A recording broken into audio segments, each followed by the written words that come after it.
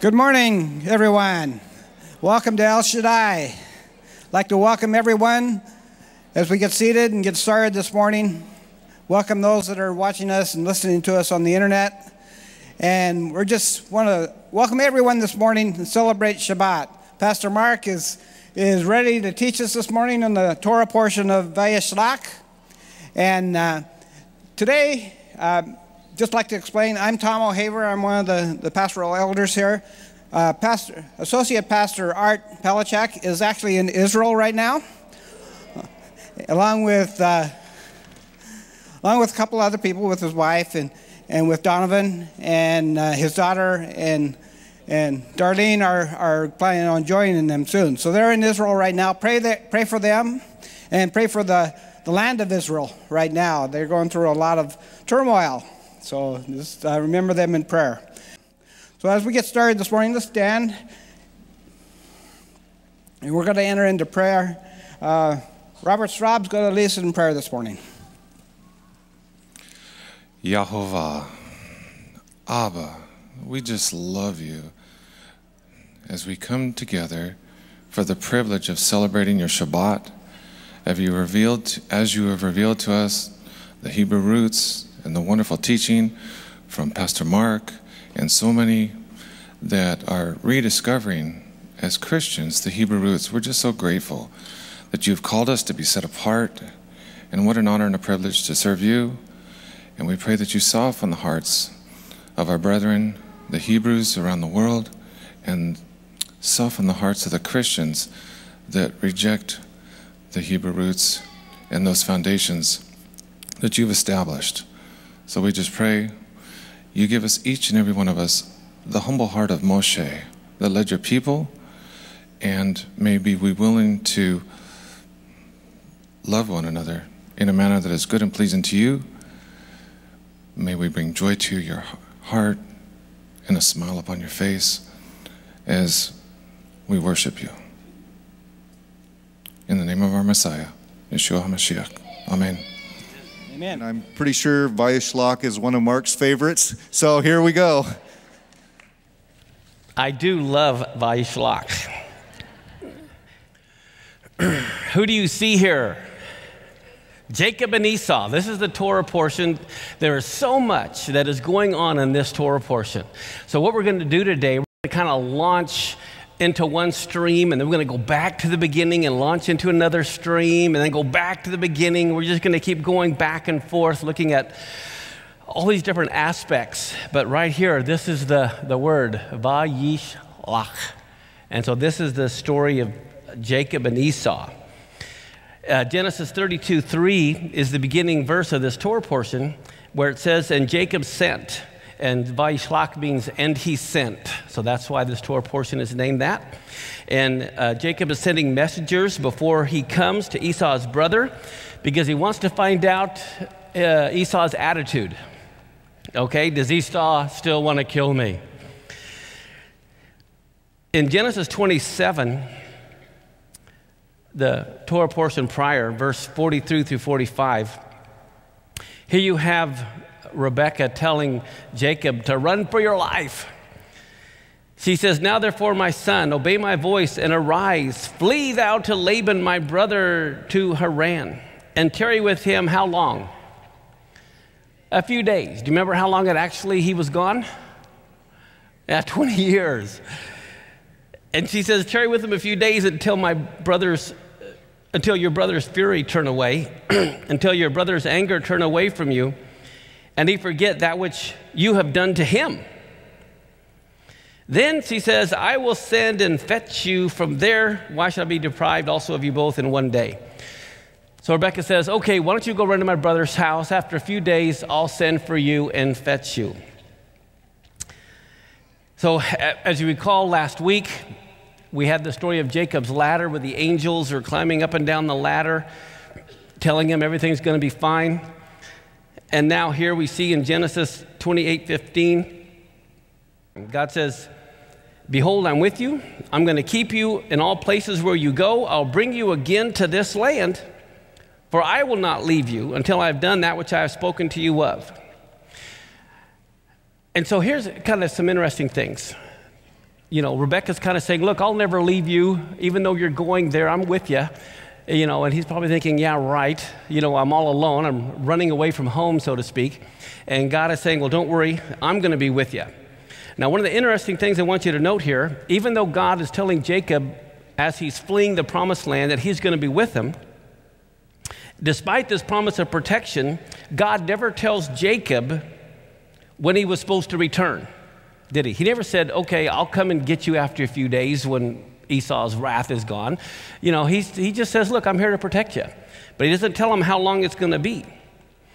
And so 20 years pass, and Rebekah never sent for Jacob. So now if you're Jacob and you're in this other land, you either think my mom and dad totally forgot about me, they don't care for me, or else my brother is still really mad. Okay? But my goodness, 20 years is a little bit more than a few days. Where's mom and dad? How come they haven't come and got me yet? So now, God's telling Esau it's time to go back. Well, does this imply that Esau is no longer a threat? In Jacob's mind, he's thinking, well, good grief, it's been 20 years. Either mom and dad forgot about me, or Esau's still mad. So God, why in the world are you telling me to go back if Esau's still upset? Maybe God knew Esau wasn't upset anymore, even though mom didn't. Okay, well, here's another thought. Could it also be that God wanted Jacob to return knowing that Esau was still upset? Could it be that God wanted these two brothers to actually confront each other? Was God's purpose in sending the angelic messenger to struggle with Jacob all night? You remember the story? As he's coming back, he wrestles with the angel all night. Was the purpose of that angelic messenger to bless Jacob at this critical time? Or was it an attempt to stop Jacob's planned escape? Maybe Jacob really wanted to flee. He didn't want to go to the promised land, and this angel is wrestling with him so he doesn't take off again. Well, let's take a look at some of these things. I think it's interesting in Genesis 32:31, where it talks about the angel wrestling with him. It says, and as he passed over Penuel, the sun rose upon him and he halted upon his thigh. If you remember last week, I said the sun was setting as he was leaving. Now the sun is rising as he's coming back. And this angelic messenger has been wrestling with him all night long. And he says, let me go, for the sun is rising. Well, when the sun rises, what is the first thing he sees but Esau?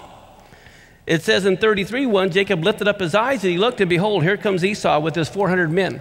So it's almost like this angelic messenger was trying to keep Jacob from fleeing in the middle of the night. He wrestles him to the light of day, and the first thing he takes off, and what does he see? Esau coming. Now I'm going to do a little side trip here for a minute, and this is kind of the little trivia things I like doing. The answers are in the Torah portion and different things that we're going to be looking at. But first off, who killed King Saul? Does anyone remember who killed King Saul? Okay. Leader Ray, is that you? You are exactly right. Let's take a look here. But here's something else. Do you remember in this Torah portion, you have Simeon and Levi attacking all the Shechemites for what they did to their sister Dinah? How old do you think Simeon and Levi were when this event happened, that they would be able to kill all the men of the whole city? How old do you think they were? How old do you think Dinah was when this event happened to Dinah? Well, let's take a look at some things here.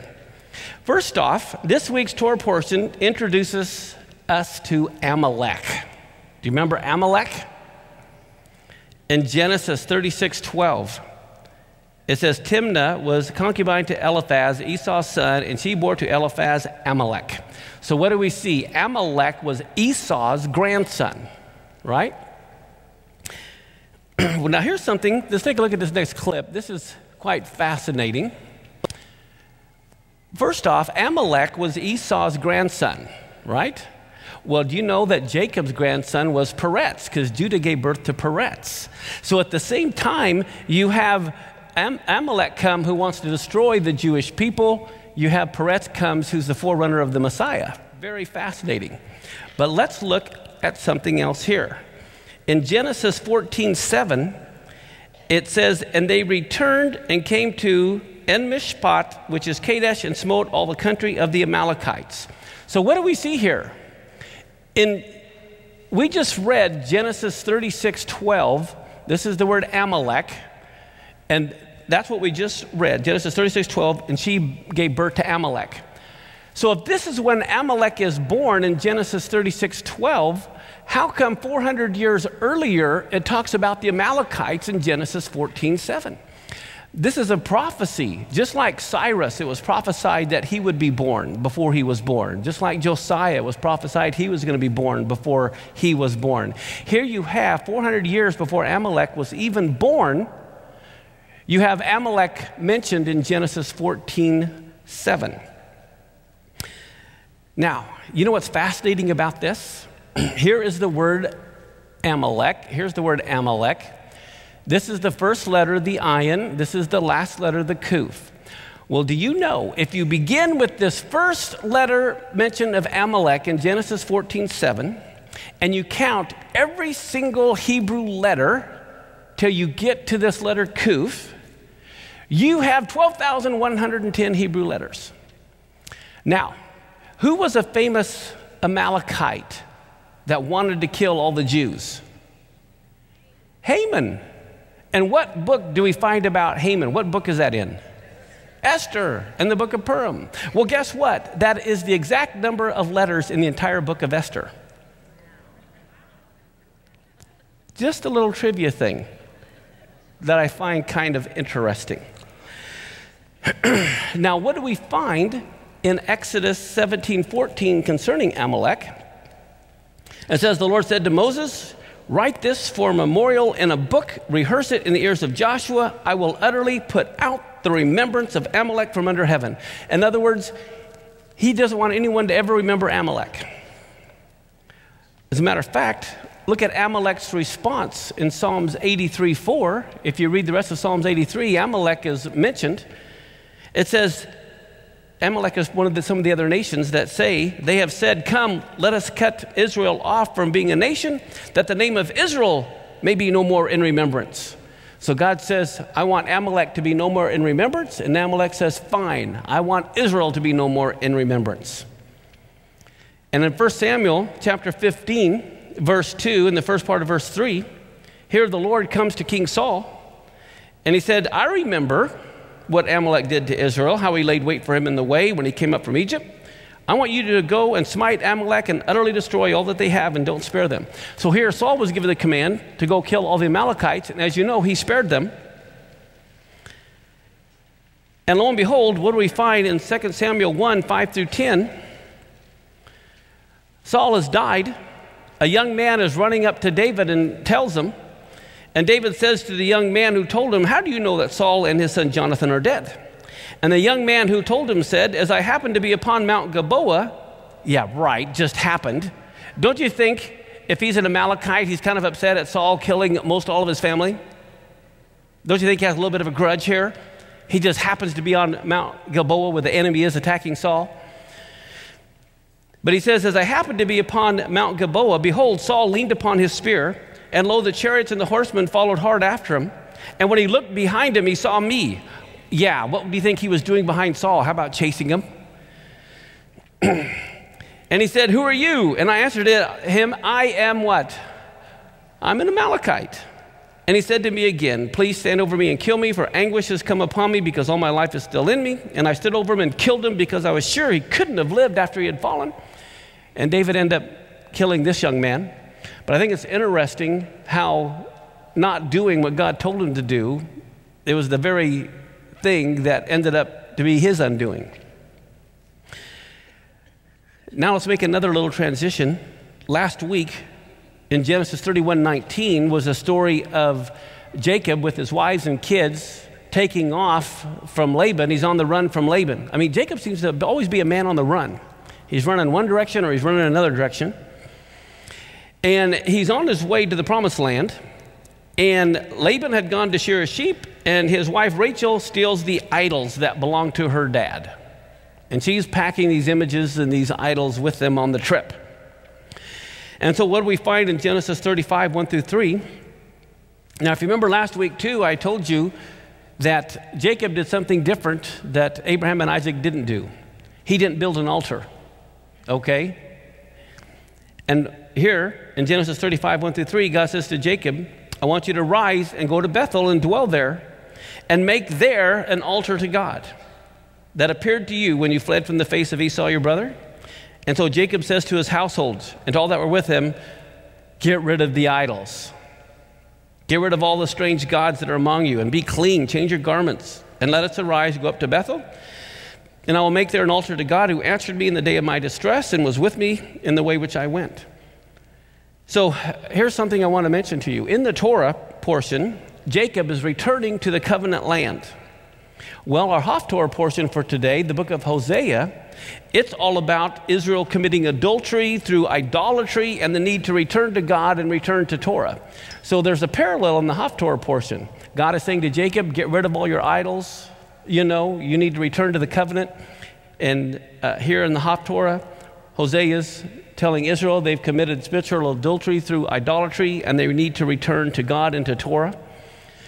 In Hosea 4:6 is where God says, my people are destroyed for lack of knowledge. Notice he does not say the heathen are destroyed for lack of knowledge. He says, my people are destroyed for lack of knowledge. Because they've rejected knowledge, I'll reject you. You'll be no priest to me, seeing you've forgotten the Torah. Wow. And so that puts a real big emphasis on how we don't want to forget Torah. In Hosea 8 through 12, it talks mostly about Ephraim. And Ephraim, not Judah, but Ephraim is the one who's forgotten Torah. It says, Israel swallowed up, now they'll be among the Gentiles as a vessel wherein is no pleasure. They've gone up to Assyria, a wild ass alone by himself. Ephraim has hired lovers. Yea, though they have hired among the nations, now will I gather them, and they will sorrow a little for the burden of the king of princes. Now look at this. It says, because Ephraim has made many altars to sin, altars shall be unto him to sin. And then look what God says. I have written to Ephraim the great things of my Torah, but they're counted as a strange thing. And that's still true today. Hosea 11:9, which is part of our Torah portion, God in his mercy says, I'm not going to execute the fierceness of my anger. I will not return to destroy Ephraim because I am God and not man. Thank goodness for that. Amen? And then what does he say in Hosea 14, 4 through 8? He goes on to say this, I'm going to heal their backsliding. I will love them freely. My anger's turned away from him. I'll be as the dew unto Israel. He'll grow as the lily. He'll cast forth his roots as Lebanon. His branches will spread. His beauty will be as the olive tree, and his smell as Lebanon. They that dwell under his shadow will return. They shall revive as the corn and grow as the vine. The scent thereof will be as the wine of Lebanon. And then finally, what is Ephraim going to say? What in the world do I have to do anymore with idols? So finally, Ephraim's going to get it. I need to get rid of all this idolatry. I need to return to Torah. Doesn't that sound like today?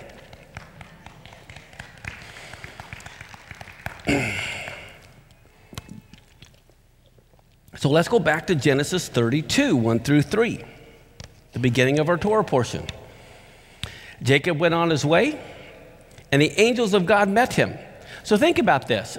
Here, 20 years earlier, the angels of God, he sees them climbing up and down on this ladder as he leaves. Now he's coming back, and again he sees all these angels 20 years later. And what did Jacob say? He said, this is God's army. And he called the name of that place Mahanaim. And Jacob sent messengers before him to Esau, his brother, to the land of Seir, the country of Edom. What that word Mahanaim means is double camp. In other words, two armies or two camps. All right? Well, I think it's interesting. God is telling Israel to return to Israel because Jacob's name is Israel, right? He's telling Israel, you need to return to Israel. Get rid of all the idols. And he sees two armies, basically. It's a double camp. His army and the angelic army. Well, in Song of Solomon, what do we see in chapter 6, verse 13? The whole concept of teshuvah, or repenting and returning. And twice it says, return, return, O Shulamite. Return, return, that we may look upon you. And she says, what are you going to see in me? As it were, the company of what? Two armies, this double camp. Here you in Solomon, you have this concept of the double camp, the two armies, the same thing that you see with Israel as they're returning back to the promised land, as they're returning back to Torah, as they're returning back to God. It's again the bride and the bridegroom calling her back. Now in Genesis 31:13, God is speaking to Jacob, and he says, I am the God of Beth-el, the house of God, Bethel. You know, the one where you anointed the pillar, where you vowed a vow to me. Now arise, get out from this land, and do what? Return to the land of your kindred. Now arise, get out of this land, and return to the land of your kindred. So again, you see this concept of return. We see it in Hosea, we see it in Genesis, we see it in the Song of Solomon. Well, I think this is also prophetic of Israel in these very last days. Why do I say that? In Genesis 31:41, we saw that Israel was 20 years out of the land, and prophetically, we also know Israel was out of the promised land for 2,000 years. And now they must wrestle with Yeshua before the final ingathering can be completed, just like he had to wrestle with the angel. One of the other half-Torah portions is from Obadiah, because you're going to see how it is tied to Esau and to Edom. In chapter 1, look at verse 10 through 15. Here we saw how Esau, through Amalek, his whole idea is to put Israel's name out of remembrance. But think about it. Esau and Jacob are supposed to be brothers, twins, as a matter of fact. And look at Obadiah 1, 10 through 15. God says, because of your violence against your brother Jacob, shame will cover you. You'll be cut off forever. And the day you stood on the other side. This is referring to the Babylonian captivity when Nebuchadnezzar was coming and he's destroying all of the Jews and killing them and kidnapping them, taking them. And what did his brother do? His brother stood on the other side while all this is going on. It says, in the day that the strangers carried away captive his forces, foreigners entered his gates, they cast lots upon Jerusalem, even you were as one of them. So God knew his heart. He says, but you should not have looked on the day of your brother in the day that he became a stranger, neither should you have rejoiced over the children of Judah in the day of their destruction. How often do we see that? People rejoicing when another people group are destroyed. Neither should you have spoken proudly in the day of distress. You should not have entered into the gate of my people in the day of their calamity. You should not have looked on their affliction in the day of their calamity, nor have laid hands on their substance in the day of their calamity. In other words, let's go get the spoils. Neither should you, now look at this, this is the worst one of all. Neither should you have stood in the crossway to cut off those that did escape. They were blocking the people's escape. Neither should you have delivered up those of his that did remain in the day of distress. They were turning them in. For the day of the Lord is near upon all the heathen. And here we get that famous verse. I don't know if you knew it came from here. But as you've done, it'll be done to you. Your reward will come upon your own head.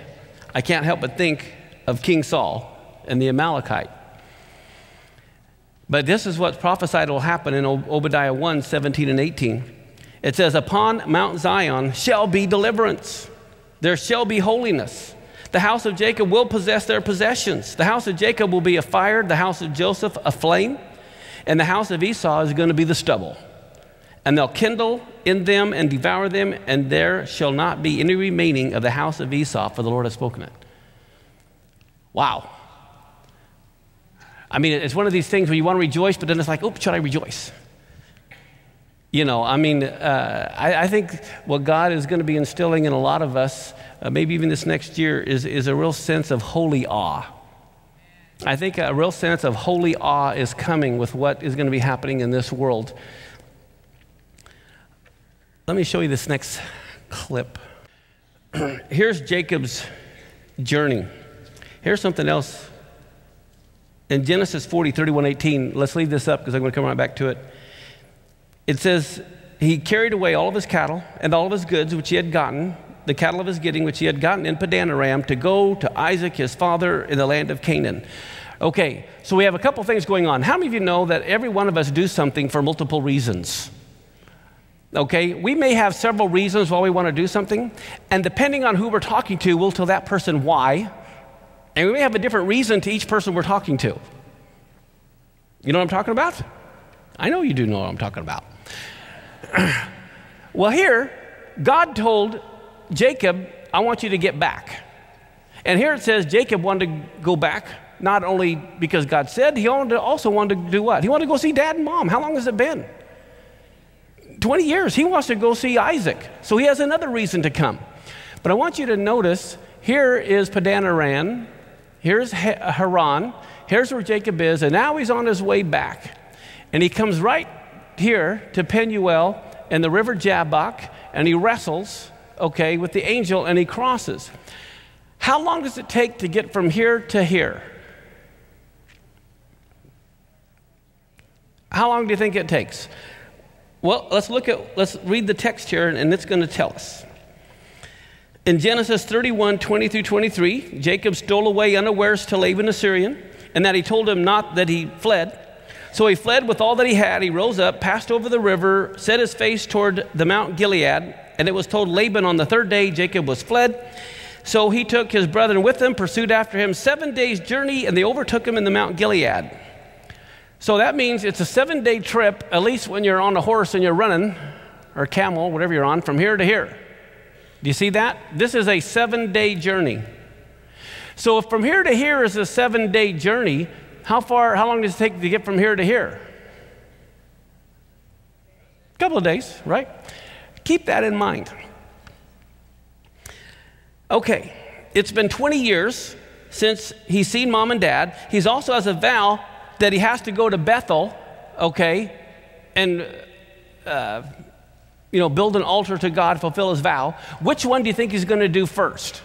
Okay, he's here. Do you think he's going to, after he wrestles with the angel and Esau takes off again and all is good, do you think he's going to run over here to Bethel, or do you think he's going to run down here to Hebron and see his daddy Isaac before he dies? What do you think he's going to do first? Well, let's watch what happens. Okay. We are in, let's see where we're at. Okay, Genesis 33:17. First off, it's only been a 7-day journey, and so Jacob journeys to Sukkot, which is not even in the promised land. It's not even across the Jordan River. He's still right here. And what does he do? He builds a house, and he makes booths for his cattle. Well, wait a minute. How long does that take?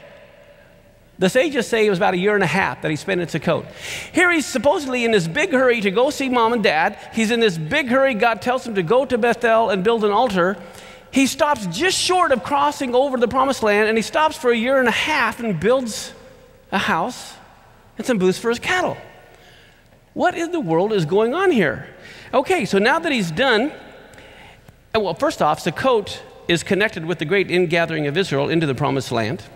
But 1.5 years goes by. So now, where do you think he's going to go? Okay, finally, he's crossing into the promised land. Is he going to go to Bethel, or is he going to go down to Hebron? Well, let's look what he does. Jacob left Laban after working for him for 20 years. Therefore, when he began his journey back, here's something else. We're going to do a little side trip here too. Now think of this. How long did Jacob have to work for Rachel? 7 years. But after that 7 years, he got Leah instead. And so he had to work another 7 years, right? Okay, and then he stayed for like 6, 7 more years, so it was like 20 years before he came back. So think about this. It's been 20 years and he comes back, right? So how old is the oldest child, Reuben? Well, he had to wait 7 years before he could even end up with Leah. It takes a year pregnancy, that's 8 years. He left after 20 years. So he's 12 years old. Does that, everyone following me with my math? Now he's been 1.5 years in Sukkot. So Reuben is about 13 and a half. Reuben and, Simeon and Levi, they're bar mitzvah boys, okay? We're talking the oldest is about 12 or 13, 14. That's the oldest these kids are when they're going into the promised land finally. Now, look at this. Genesis 33, 18, and 20. So Jacob now, after that 1.5 years, when he's got these bar mitzvah boys, and younger kids, newborn. Joseph is probably a newborn. It says he came to Salem, a city of Shechem, which is in the land of Canaan. When he came from Padan Aram, and he pitched his tent before the city, he bought a parcel of field where he spread his tent, and the hand of the children of Hamor, Shechem's father, for 100 pieces of money, and he erected there an altar. Okay, so some of the people, if you go back to that map, supposedly he was supposed to go to Bethel, or he was supposed to go to Hebron. He does neither. He goes to Shechem. Now, we might wonder, why in the world is he going to Shechem? God told him to go to Bethel and build the altar. He said he wanted to go see Isaac, okay, in Hebron, but he said he goes to Shechem. And how long was he in Shechem? Well, let's watch as things unfold here. Jacob left Laban after working, like I said, for 20 years. Therefore, when he began his journey back, his oldest child could not have been more than 13 years old. All right. Now, Dinah was his 7th child. So Dinah, at this time, could not have been more than 6 years old.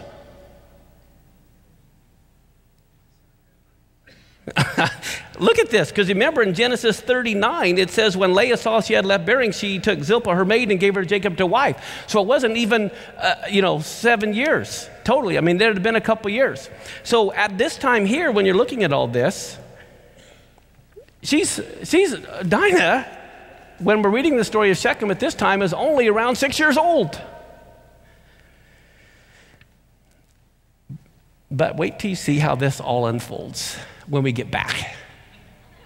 It's 10:45.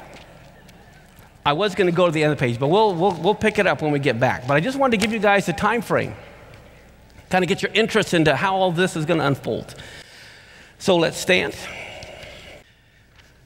and let's pray.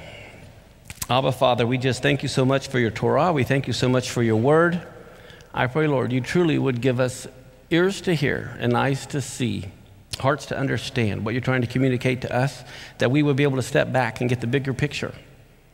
Father, we just thank you for all the tithes and offerings that come in. We just pray that they would bless you, Father, and allow us to continue to take your Torah to the nations. Together, blessed are you, Lord our God, creator and king of the universe. You have blessed us with your Torah of truth. You have blessed us with the whole counsel of your living word. By the power of your Holy Spirit, through the completed work of Messiah Yeshua, you alone have planted among us life eternal. Blessed are you, Lord our God. Amen. Take a break. All right, have you enjoyed that first half?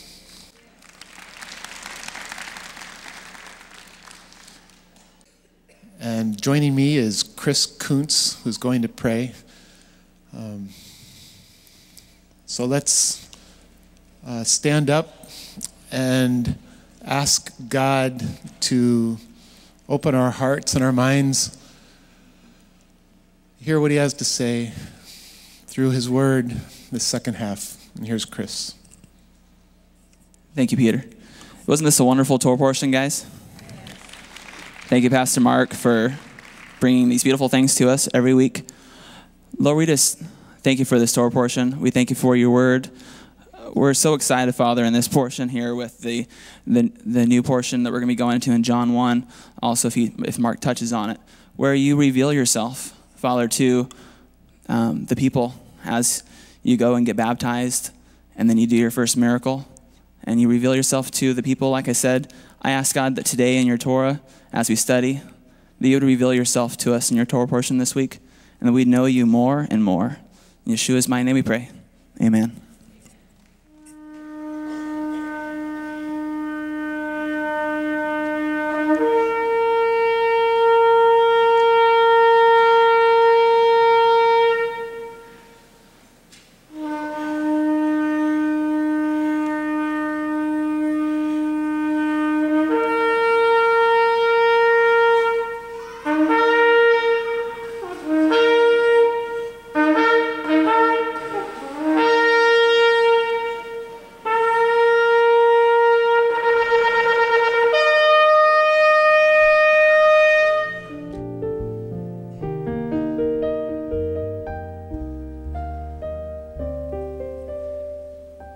Hallelujah.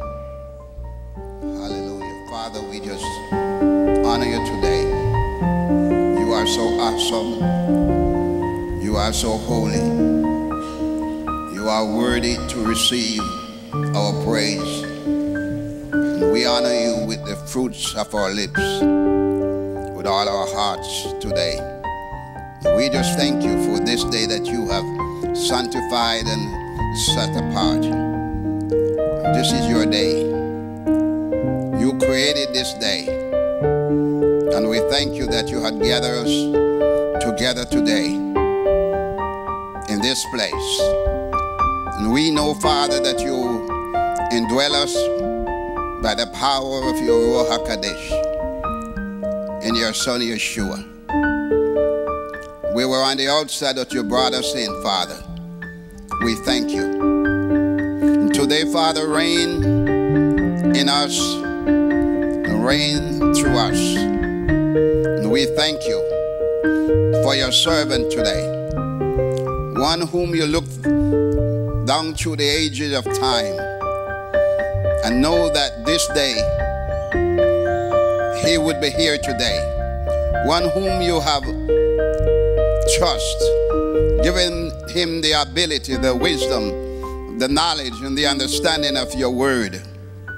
We just thank you, Lord, for him and for his wife and for all the elders, for all the officers, the different ones that you have given unto him to work together with him in this great ministry. Those that are across the world that are listening and hearing your word, his teaching, his instruction that you had given unto him, that there are others that are receiving the same teaching, the same instruction all over the world. We thank you. We thank you, Lord, because you are an international God. You are a worldwide God. You fill the whole creation, the heavens and the earth. You rule over all. You rule over the kings. You rule, oh God, over the governors, the mayors, and you rule, oh God, over all the kingdom of this earth. And so today, Father, we commit all in your hands. And you are moving by your spirit, Lord, and you're doing great things. You're pulling down and you're building up, oh Father. You're casting down, because these are the words that you have said that you will do. You will shake everything that needs to be shaken. Keep on shaking, Lord. Almighty God. You said, Lord, in your word that you will gather your people from the four winds of the earth, and that you will establish them in the land that you have given unto their forefathers, to Abraham, Isaac, and Jacob. The land that cannot be sold, a land that cannot be bought. And so we thank you that there is a people, and there was somebody called Abraham, and somebody called Isaac, somebody called Jacob, and the 12 tribes of Israel that are scattered in the nation, Lord. Bring them home, Almighty God, because you honor your word, oh God.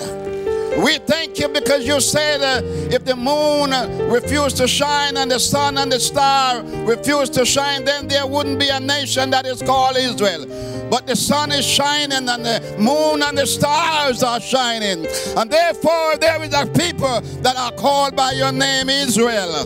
So Father, we thank you today that through them, Almighty Father, we have your word, the Torah. Because of them, Lord, who have honored your word, Almighty Father, they hold fast to your truth, because there is only one Yahweh, there is only one Elohim, Father. And because you are the rock of our salvation, because you are the mighty God, you are the Holy One of Israel, our Redeemer, we thank you, Father. We thank you today, Lord, because of whom you have chosen, Almighty Father, that you have chosen Moses. You have brought your people to Mount Sinai, where you gave the Torah, oh Father. We just thank you today. So bless your people, Israel. Bless this congregation, Father. Bless, oh God, all across the universe today, in every nation, Almighty Father. And we pray today that you will heal your people, Father, because you said you send your word and heal them, and that by your stripes we are healed. Heal, Almighty Father, today in the midst of this congregation. Meet every need today, Father. You know the needs today. You know the hearts and the desire of your people today. Only you, Almighty Father, who knows the heart and the needs and the desire of your people. So honor your word today, Father. We ask in the name of Yeshua. Heal today, Father. Let your anointing rest upon your people today. All over the world, Almighty Father. Those that were unable to be here today. You know what the circumstances are. So we ask you, Father, to visit them today. Comfort their heart. Touch them, Almighty Father. The healing that they need in their body. Whatever it is today, the needs, oh God, financially. Whatever it is today, Father, bless them today. And remember your word that you have spoken through David. And David said, I was young. He had become old. You have never seen the righteous forsaken, that the seed begging for bread. And you honor your word, Almighty Father. Supply the needs today. And we thank you for this in Yeshua's name. Amen. Amen. Okay, well, what we want to do right now is jump back into our Torah portion. Oh my goodness. Boy, so much going on. What about all the visitors? Okay, so who's here visiting for the first time today? If you'd raise your hand, we have a gift for you. Raise your hand if you're visiting here for the first time. We'll give them a big hand. Okay, keep it up so the ushers can find you. And would you tell us where you're from? Let me come down here where I can see. The lights are in my eyes up there. Okay. Who's here visiting? Right there. Where are you from? What city or state or? Tacoma. All right. All right. And over here, where are you from? Down the street. Tacoma. Really close. Anyone else? Okay. Yes. Auburn. All right. And over here? Shreveport, Louisiana. I think that's going to win the farthest prize. He gets the one that's come the farthest. Anyone else? All right. Well, looks like that's it for today. Yeah, Shreveport is the winner for who's come the farthest. Thank you. Well, it's so fun having visitors here all the time. What a blessing. And again, thanks to all the people that come on the internet. You're really a blessing. And I know many of you feel like you're a part of our family, and I want you to know you are. Okay, now Genesis chapter 34, 1 through 3, it talks about Dinah, the daughter of Leah, which he bore to Jacob, went out to see the daughters of the land, and when Shechem, the son of Hamor the Hivite, prince of the country, saw her, he took her, lay with her, defiled her, and his soul clave unto Dinah, the daughter of Jacob, and he loved the damsel and spoke kindly unto the damsel. Well, it seems from the Torah's description of the incident with Dinah and Shechem, it appears that Simeon and Levi and the rest of their brothers must have been at least in their late teens, you would be thinking, not 12 and 13. You would think they'd be 19, 20, 21 at a minimum. I mean, some people may have thought they were in their 30s or 40s or 80s. But no, this happened at a very young age. But here's what we're going to find out. Not only that, they went to war against an entire city of all these men. You don't see little 12 and 13-year-old boys able to do that. But let's take a look at Genesis 34, 25, and 26. Let's begin to look at the rest of the story. Here's where it talked about how it came to pass on the third day when they were sore that two of the sons of Jacob, Simeon and Levi, Dinah's brothers, took each man his sword, came upon the city boldly, slew all the males. They slew Hamor, Shechem his son, with the edge of the sword, took Dinah out of his house and went out. So the incident at Shechem more than likely took place about 5 years later when Simeon and Levi were probably closer to 19 and 20 and Dinah was around 13 or 14. And I'm going to show you why this is.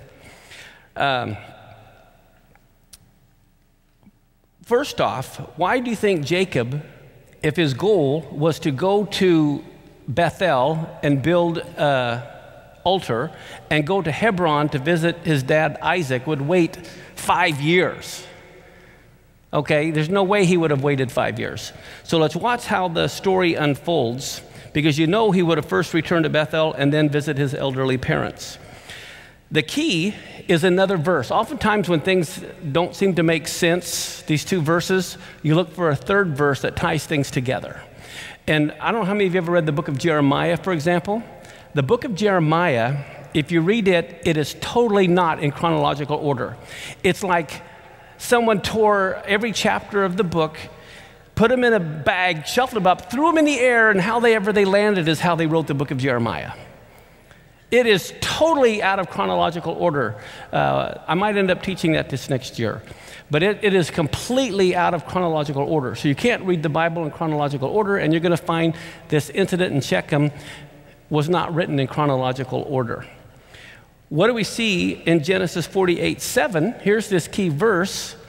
What does Jacob say when he came out of Padan Aram? He says, as for me, when I came from Padan, Rachel died by me in the land of Canaan in the way, and yet there was but a little way to come unto Ephrath, and I buried her there in the way of Ephrath, the same as Bethlehem. If he had waited 5 years, he wouldn't have said, I came from Padan. He'd have said, I came from Shechem. So the fact that he says he came from Padan tells you more than likely what happened. He went to Sukkot, he went to Shechem, bought the parcel of land, then went to Bethel and offered to God, then went to Bethlehem on the way to see Isaac. Rachel dies, he sees Isaac. If you remember, many years later, when Joseph is 17, he's in Hebron, and he sends his brothers up to Shechem to watch the sheep, and that's where Joseph goes to. He had bought the land earlier, but he had gone down. He had fulfilled his obligation to God at Bethel. He saw mom and dad. He probably lived there for around 5 years. And then he goes back to Shechem when this incident happens. And what they're doing in the Torah is just recording the Shechem incidences together. What do we see here in Genesis 35:27 through 29? Jacob came to Isaac his father and to Mamre, unto the city of Arba, which is Hebron, where Abraham and Isaac sojourned. And all the days of Isaac, it says, were 180 years. Isaac gave up the ghost and died, was gathered to his people, being old and full of days. And then Esau and Jacob have reconciled, at least to the point where they could bury their dad together. In Genesis 32, verse 28, let's go back now again to the wrestling with the angel.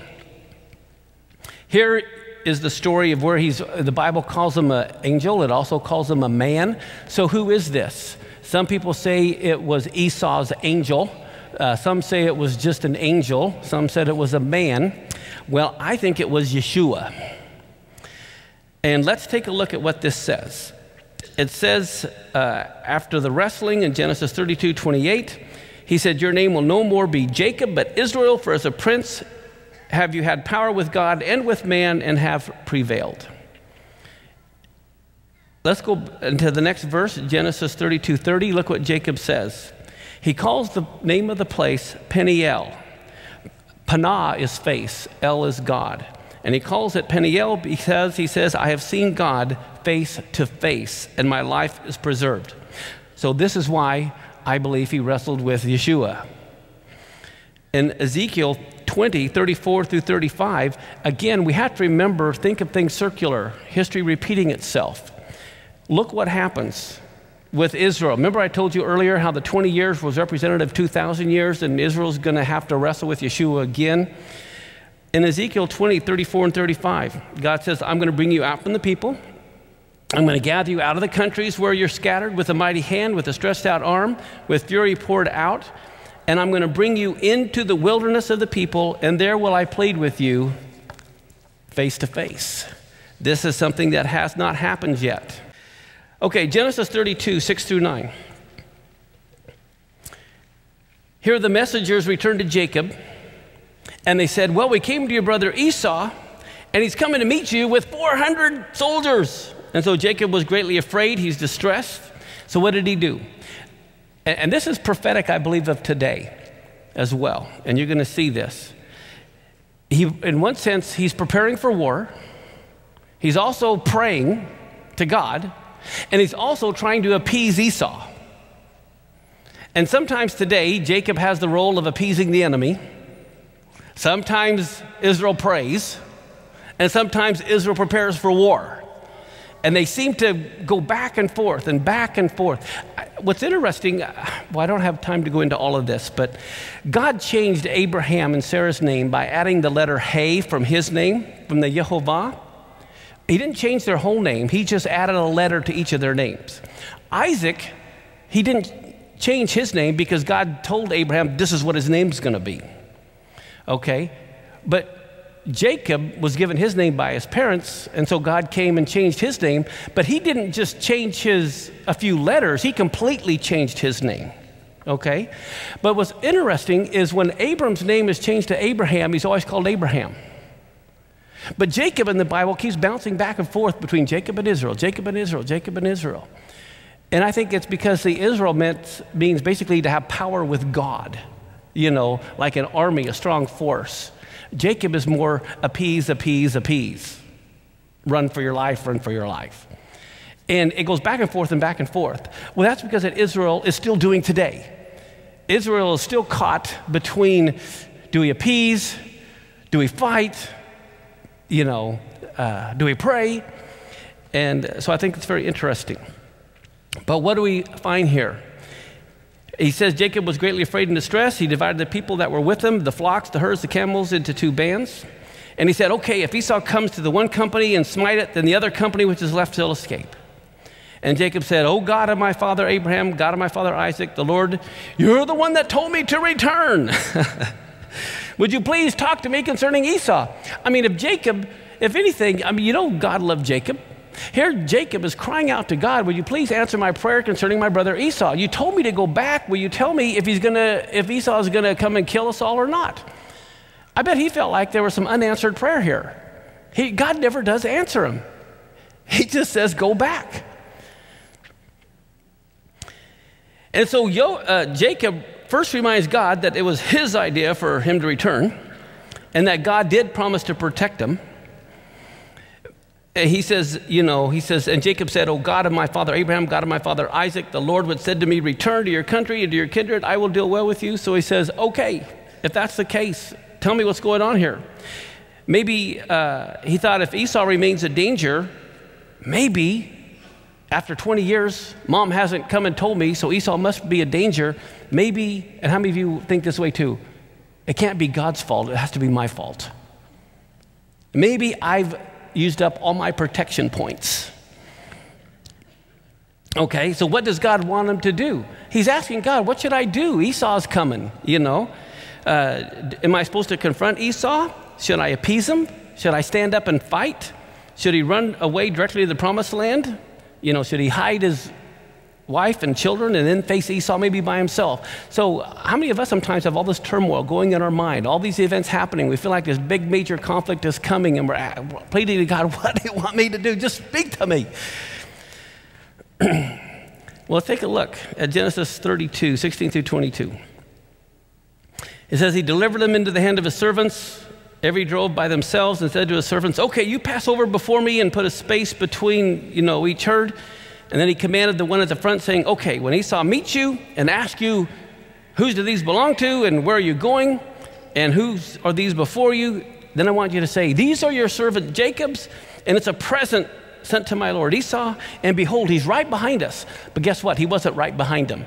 Each group was supposed to say, oh, he's right behind us. And it says, for he said, I will what? Appease him with the present that goes before me. And afterward, I'll see his face. Maybe he'll accept me. And so it says, when the present, so went the present over before him, and he lodged that night in the company. He rose up that night, took his 2 wives, his 2 women servants, his 11 sons, and passed over the ford Jabbok. So off he goes. And then what does it say? It says he took them and he sent them over the brook and he sent over all that he had. And then here's Jacob. He's left all alone. And that's when he wrestles this man until the breaking of the day. And that's when the hollow of his thigh gets knocked out of joint as he wrestled with him. It makes you wonder if this guy is so strong that he can do that. Was he just kind of play wrestling all night with Jacob? I mean, it's like he said, let me go, like he couldn't get away. And then he simply smacks him and it's all over with, game over, And And it kind of makes you, what was the purpose? And again, could it have been he was trying to keep him from running away, from facing Jacob? How often do we want to run away from confrontation? I don't think anybody really enjoys it. In verse 27 through 29, now this is what's key. It's very fascinating. Jacob says, "What is your name?" Or the angel says to Jacob, "What is your name?" And he says, "Well, my name's Jacob." And he said, "Your name will no more be called Jacob, but Israel, for as a prince have you had power with God and with men, and you've prevailed." And so what does Jacob do? He turns around and says, "All right, what's your name?" And then the angelic messenger says, "Why do you want to know my name?" And so he blessed him there. Well, I think what's interesting is destiny is compelling Jacob to confront the enemy instead of always fleeing. He fled from Esau in Beersheba to go see Uncle Laban. He fled from Laban in the middle of the night. And now it's fight or flight with this angel who dislocates his hip. So he can't run anymore. He can't run from his problems anymore. He has to face them. But because he's finally going to face them, he receives a new name. In Genesis 33, 1 through 4, again, he looks up at the breaking of the day, and he looked, and here comes Esau. What is he going to do? He's got his 400 men with him. He's already divided all the children, and he puts the handmaids and their children in the front, and Rachel and Joseph are at the back, and he passes over before them. And then what does he do when he sees Esau? He bows to the ground 7 times until he came near to his brother, and Esau runs to meet him. I can just see Esau running to meet him, and Jacob's wondering, is this going to be a nice run to meet me or not a nice run to meet me? And it says he embraced him, fell on his neck, and he kissed him, and they wept together. Well, you know what's an amazing thing about this? It's been in every Torah scroll for the last 3,500 years. When this is written in the Hebrew, you don't see this in the English. You only see this in the Hebrew text. Let's put this next clip up. Here's where it says, and kissed him, is right here in the Hebrew, and you notice it has all these little marks. Those are not vowel points. Those of you that know Hebrew know these are not vowel points. This is an anomaly. This is like one of the little jots and tittles that have been in the Bible. Where it says he kissed him, the sages say, they're trying to figure out what could that have meant.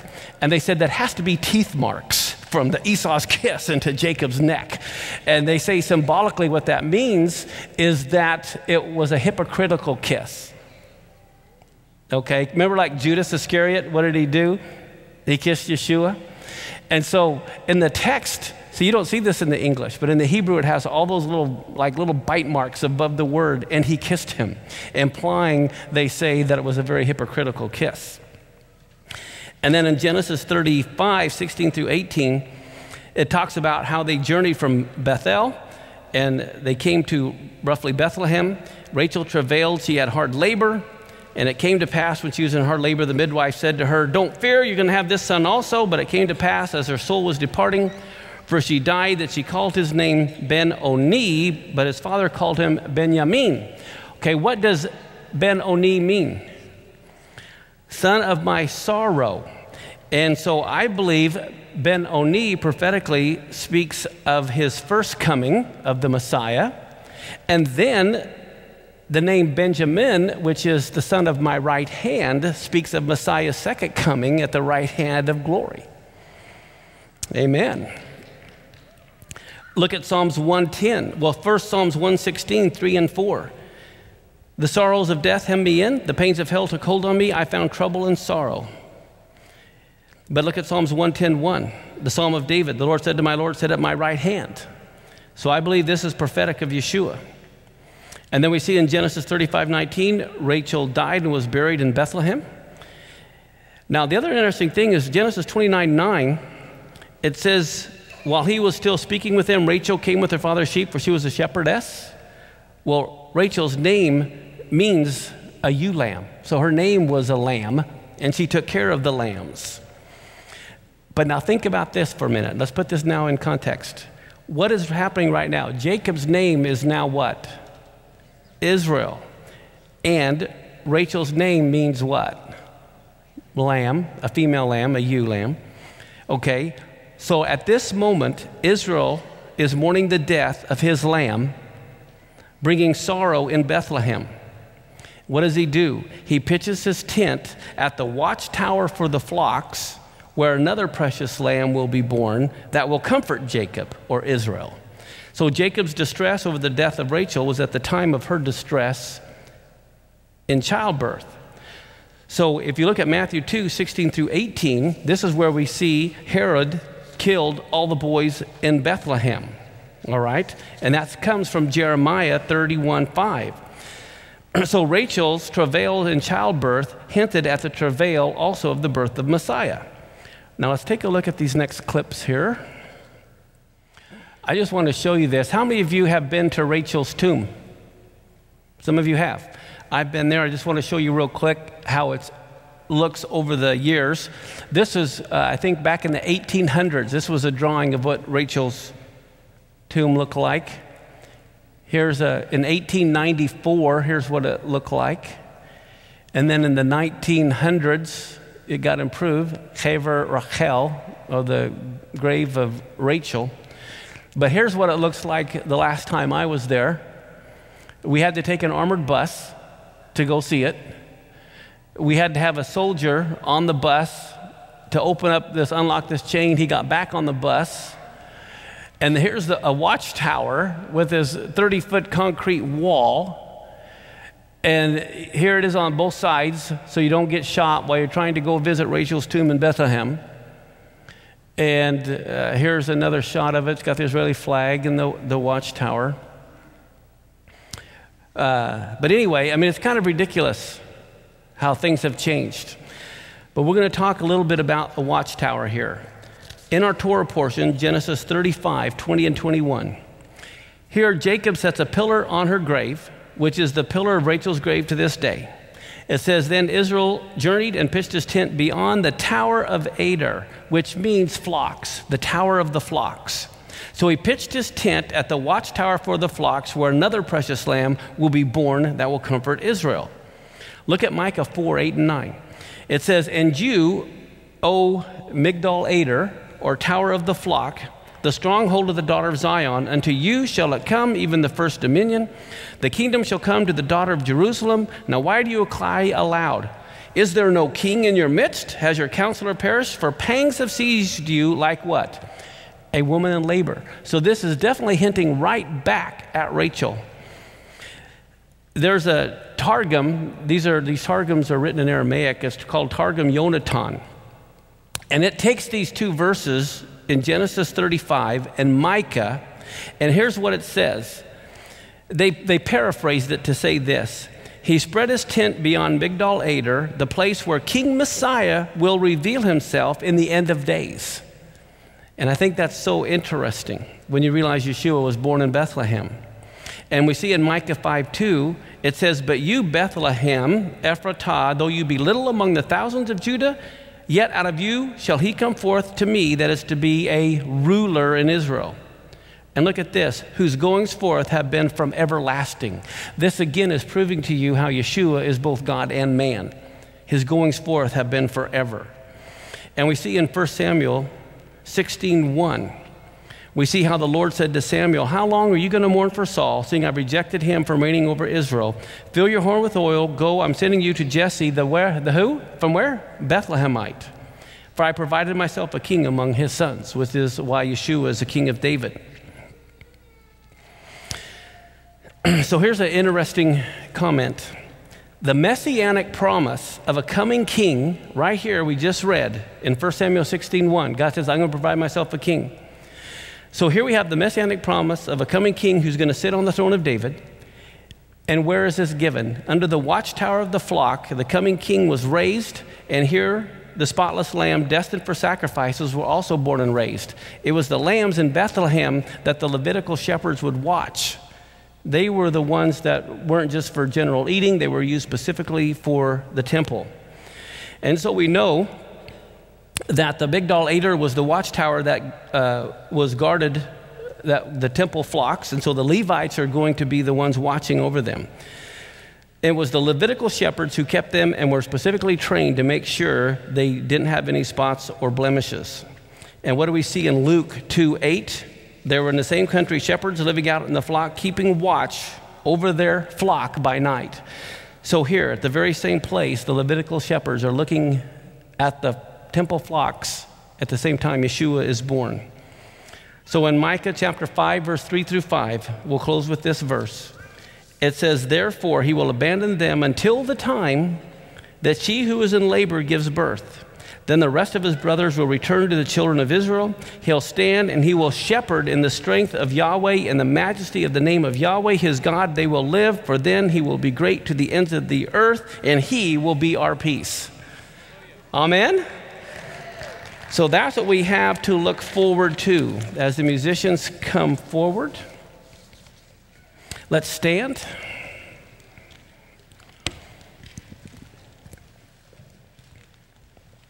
What a closing prophecy that last verse is. It is just amazing to me. In Micah 5, 3 through 5. Avinu Malkeinu, our Father, our King, we just thank you so much for your Torah, for your word, and I pray, Lord, that even as we go with this coming Hanukkah coming up, Father, we just pray truly for Israel's protection. Because I believe it's not going to be a time to appease anymore, but it's going to be a time to fight coming up. And so, Father, we just pray for their protection, for all of your people. We pray for America's protection in all of this. Father, be with our troops, be with their troops. Father, keep us in an attitude of prayer over this Hanukkah. It's all about not being assimilated. Father, help us to not be assimilated. But even as you said in your word, to flee from idolatry and to cling on to you. Spirit, I just pray that you would touch our church, touch your body worldwide. Prepare us for the coming days. Father, we want to be ready. We want to be prepared. And Father, we just pray for the fall rains of your Spirit to fall on everyone here. You love us so much. You want to call us your own. You want to bless us. You want to place your name upon us. We don't deserve it, but we thank you for it. You told Moses to tell Aaron to say this prayer over your people, and in so doing, you would bless them and place your name upon them. Ivarekka Adonai vayishmereka, Yair Adonai panavileka vihuneka, Yisa Adonai panavileka viasem laka. Shalom. May the Lord bless you and keep you. May the Lord make his face to shine upon you and be gracious to you. May the Lord lift up his countenance upon you and give you his peace. B'Shem Yeshua HaMashiach. In the name of our Lord Jesus Christ, go and be blessed. Amen. Thank you. Thank you for studying with us today. If you have any questions regarding the material discussed, please contact me at my email address. It's pastormark@elshaddaiministries.us. Be blessed and shalom.